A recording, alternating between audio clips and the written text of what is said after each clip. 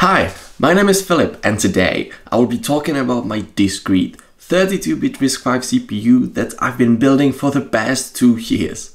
I will show you what is it currently capable of, what it could be capable in the near future, and how even you can make your own.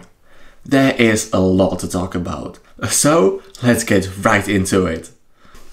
My CPU is fully compatible with the RE32i standard, which means that it can use off-the-shelf compilers. So anybody can make a program for this CPU very easily. This is groundbreaking for homebrew CPUs, because almost every one of what I saw used a custom compiler or just an assembler. With RISC-V, we can achieve much more with much less components. And this is what I have demonstrated here. My CPU is built only out of discrete logic components and memories, so you won't find any FPGAs nor any microcontrollers on board. I managed to fit all that into this tower, which I don't think would be possible with any other popular architecture. At this point it runs at 500 kHz and has a 512 KB for program memory as well as for RAM. So here it is. It is made of over 230 integrated circuits distributed across these 9 separate 2-layer boards. Again, as this is a discrete build, there are no FPGAs nor any microcontrollers. And here is the front panel, where we can find things like the USB-C connector for power, the on and off switch, LED indicator, reset button, the programming connector, VGA output, 2 input and 2 output ports. They are 8-bit each.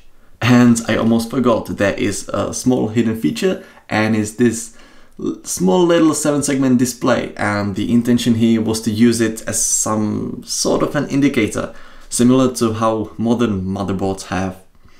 And I think now it is time to turn this on.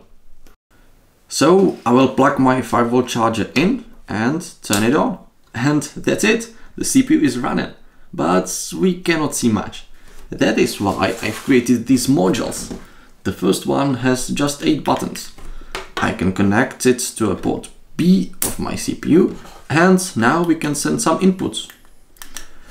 To see some outputs from the CPU, I've also created this module with 8 LEDs, and I can plug it into a port C. Now you can see a very simple animation that is playing, and I can change it by pressing different buttons.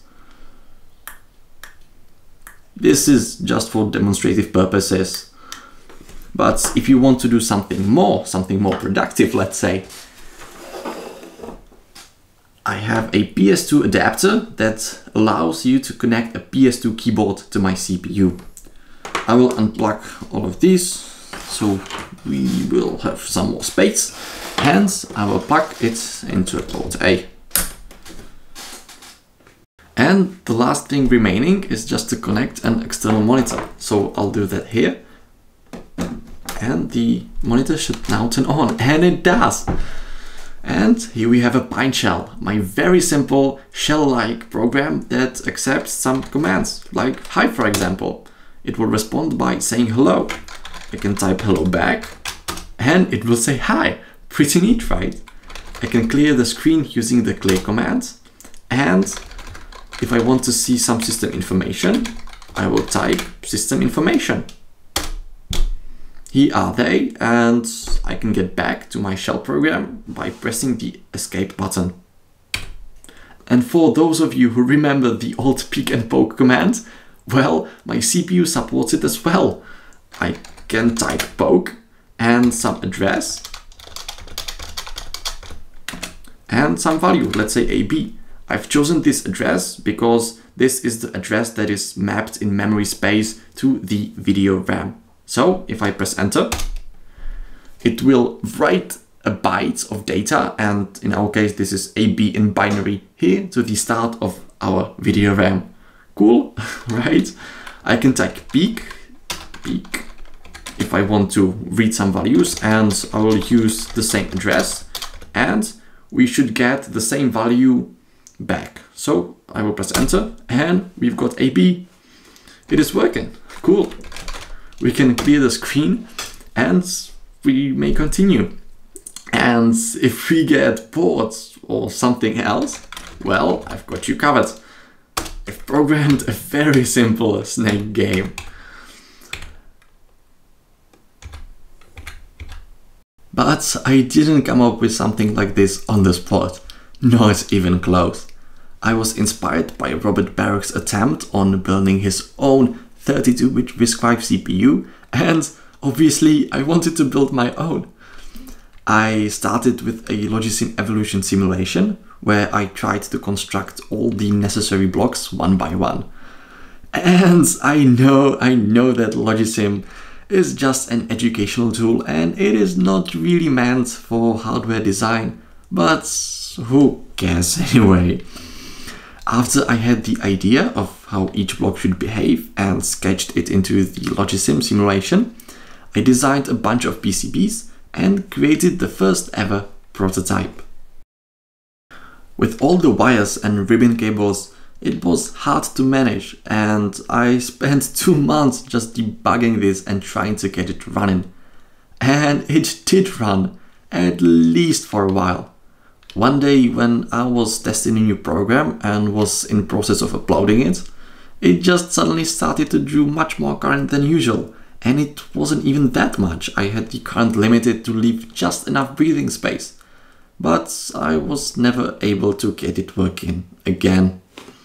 But at that point I was already finishing my PCBs for the final version, so it wasn't that bad. The last thing was to order my PCBs, and I went to JLC PCB, quoted my board, and are you telling me that without the shipping, these 10 really nice black PCBs costed me literally less than these 4 little fellas? Well, sign me up for more. According to tracking, they were done in about 3 days, and I received them about a week later. Awesome! I then soldered every IC by hand and was very pleased with the result.